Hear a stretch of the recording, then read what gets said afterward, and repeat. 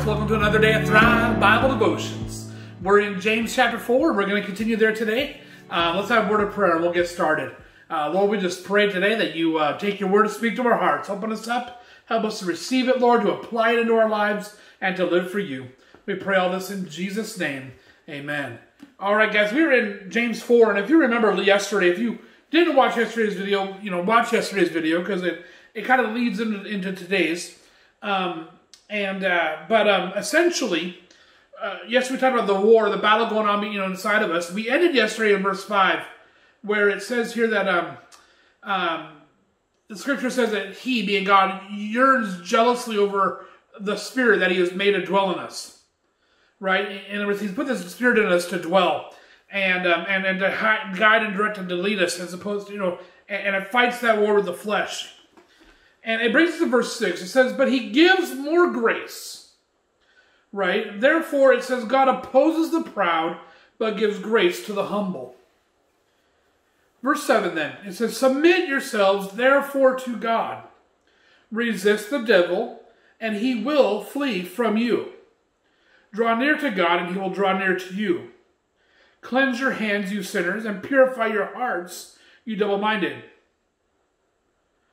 Be wrenched and mourn and weep. Let your laughter be turned to mourning and your joy to gloom. Humble yourselves before the Lord, and He will exalt you. And we're going to stop there and just talk about this passage here. So because God gives us the Spirit, because God then gives us grace, right? And He gives more grace, just continues to give it and heap it on there, right? And because of that, it says, therefore, right? Therefore, it says, God opposes the proud, but gives grace to the humble. So not only we're battling this flesh, right? The flesh that our desires, and it wages a war with our spirit, right? But now we're sitting here in this situation where God continues to give us grace. And He wants the grace to be able to grace. Again, God's riches, right? It's God's blessings into our life. And He says, therefore, because of that, because He gives this to us, because of this fight, because He gives us more and more grace, God opposes the proud then, but gives grace and more grace to the humble. So when we're prideful, when we're proud, when we're exalting ourselves, we're going to see less and less grace come to us. Like, God opposes the proud. He's against the proud. But then He says, but He gives grace to the humble. And He's going to give grace to you when you live in humility in your life. Now that's hard, guys, because you know what? Our flesh is prideful in so many ways.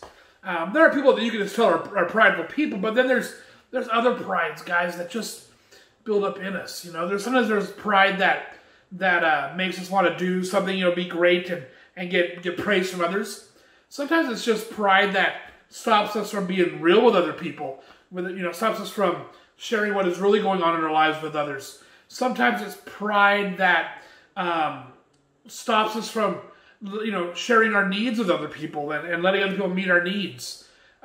Whatever it is, there's so much of that. But God says, but when you live humbly, God's going to heap on grace and give it more and more into your life. And then He goes on to teach that. So then how do you live this grace-filled life, right? How do you do that? In verse 7, he makes it clear. Submit yourselves, therefore, to God. Because of this principle that God opposes the proud and gives grace to the humble, right? Because of that, submit yourselves to God.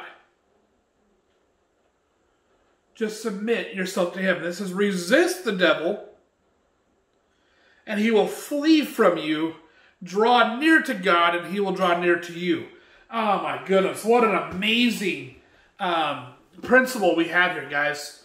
It starts off with submitting to God. Therefore, submit therefore to God. Because of all this, because of God wanting to heap grace into our lives and give it to you, because God resists the proud, gives grace to the humble, because of that, submit yourself to God. And that's the first step. Submitting yourself to God. Just, God, whatever it is you will, I want to do it.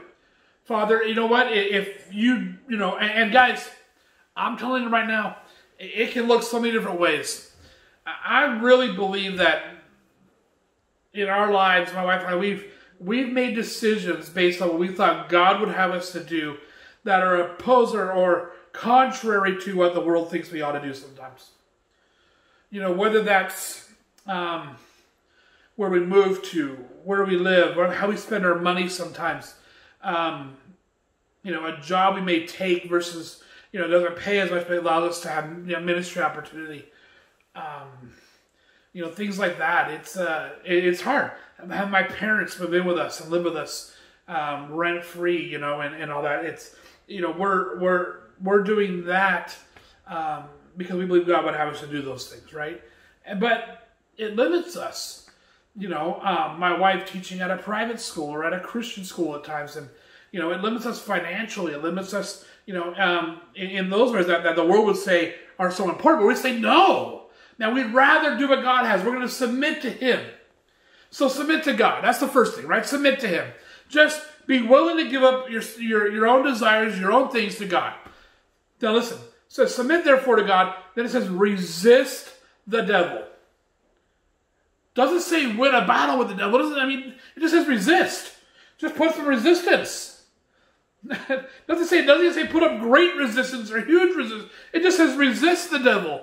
And what happens? He will, promise, will is a definite, he will flee from you. God, he only comes closer because you open up and you're not willing to tell him no. Right? You're not willing to tell him no. But all you got to do is put up a little resistance. Resist him and he will flee from you. And then it says, and draw nigh to God, and he will draw nigh to you. Right? You draw near to God, and he's going to draw near to you. You take a step towards him, he takes a step towards you. It's that simple.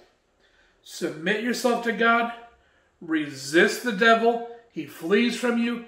Draw nigh to God. He draws nigh to you. You say, man, I just feel so, I just feel distant from God. I feel like, you know, he's just so far out there. Stop. First of all, are you submitting to him? Well, no, I'm not submitting to him. I still don't care about, I'm worried about these things and I want to do these things. I'm not willing to give up, you know, these sins in my life. And you're wondering why he feels so far away. Right? Submit, therefore, to God. Well, I've submitted to God, right? And I'm not doing those things, but he still feels so far away. Have you resisted the devil? Well, no, the devil, you know, I'm not going to tell him no, you know. Here's a problem, right? You're not resisting the devil. Resist him. Okay, so, hey, I've submitted and I've resisted the devil, but God still feels so far away. Are you taking steps toward him? Are you praying? Are you getting into his word? Are you hearing his word in church? Are you drawing close to God? Are you drawing near to him? Because when you do, he draws near to you. It is that simple. It is a promise in the Bible. Man, if you don't feel close to God, guys, that's the solution. It's not hard. It's not like rocket science, right? He makes it clear. Submit to God, resist the devil, draw near to God. It's that simple.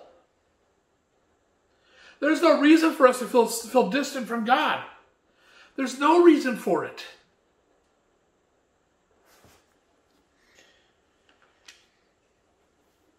I hope you guys can learn that and understand that. He goes on here. And then he just says, be wretched and mourn and weep. Let your laughter be turned to mourning, your joy to gloom. And he's basically, and he's talking about our worldly joys and pleasures and, you know, all that. It's, hey, you know what? Be wretched. You know, be humble, right? Be wretched and mourn and weep over, you know, with your sin and that. Tell your laughter, you know, your silliness and all that stuff be turned to mourning. And you know, all that joy to gloom. Humble yourself before the Lord, and he will exalt you. It's taking all the worldly pleasures and all the fleshly desires and all that and weep over its control in your life and mourn over it. And you know, your joy in the world, get rid of it and be humble and turn towards God with all that. And when you do that, right? And when you do that, it says here, humble yourself before the Lord, and he will exalt you. All those things you care about in the world, guys, get rid of those and give it up. And God will exalt you over here. And God will lift you up. And you'll be an heir with Jesus Christ. And you'll have, rewards and treasures in heaven. It's an amazing change, amazing split between the world and the spirit. And we need to learn to get rid of the worldly pleasures and the worldly desires and the worldly pride and focus on Jesus Christ. Right? Draw nigh to God and He will draw nigh to you. Guys, I pray you guys get this. Understand it. Bring it in. If you hear someone who doesn't feel close to God, share this message with them. James chapter 4, verse 7. Fantastic, fantastic verse. This is one you want to memorize. You want to meditate on this verse. Submit yourselves therefore to God. Resist the devil, and he will flee from you. Draw near to God, verse 8, and He will draw near to you. Memorize that, dwell on it, think on it. That's the key, guys. That is the key to being close to God. Oh, man. I hope this is good for you. I hope you guys get this and apply it and live it. Man, thanks for watching the channel today, guys. Please submit to God. Please subscribe, like the channel, please, if you would, share with others. I love you guys. Thanks so much. We'll catch you again tomorrow. God bless you.